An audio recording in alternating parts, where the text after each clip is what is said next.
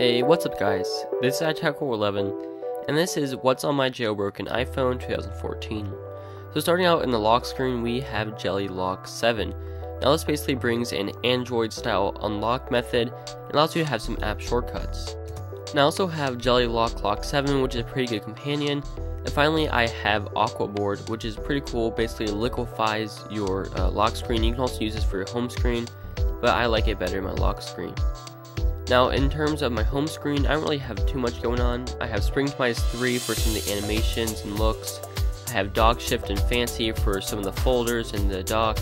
And then I have Soft Remix as the theme, which is a really nice theme that I'd recommend. Now in terms of the control center, I have a couple things here that I really like.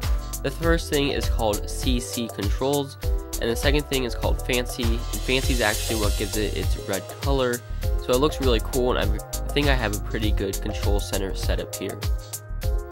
Now my notification center, I don't really have too much. I have Fancy again, giving it its coloring, so it's green because of Fancy. And I also have Always Clear, which gives me the ability to clear a whole section instead of having to tab multiple times, like the default notification center. So I've got a couple things there, both of which are pretty nice. Now in my multitasking, I have a few things as well. The first thing I have, which is pretty cool, and you can definitely tell right when I open it up, is called Grid Switcher, and it basically gives it the grid view.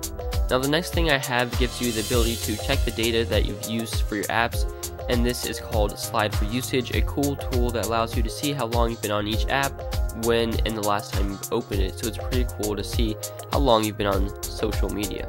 Now the final thing I have is called Switch Spring, which allows you to close all your open apps with one swipe of your home card, which is pretty cool.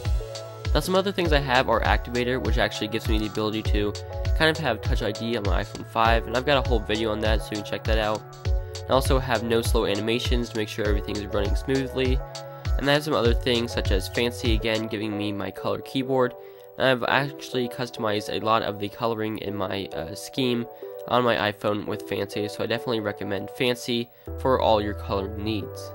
I also have Slow Mo Mod, which I have a video on that again, which gives me slow motion on my iPhone 5, and then just a few other tweaks such as biteSMS, which is a great messaging tweak. So that's what's on my jailbroken iPhone for 2014. Now I do have a few more that I didn't mention in this video, and if I find any more that I think are important, I'll make sure to tweet them out. Make sure to follow me at iTech411 on Twitter. So thanks for watching. If you did enjoy this video, don't forget to give it a thumbs up.